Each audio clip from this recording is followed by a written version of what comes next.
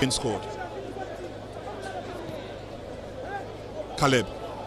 He goes through 2 players. It's looking dangerous for Bechem United. They come forward. Referee's whistle goes as Caleb goes down. The Kotoko players are not happy with Jones Akubiem.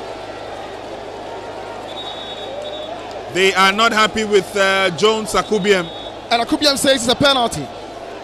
And we'll have the opportunity to tell our viewers why Jones Akubiem has taken that decision.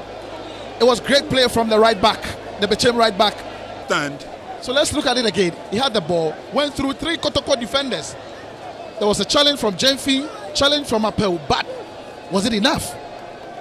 And can Stephen Owusu write his name in golden colors? He had a...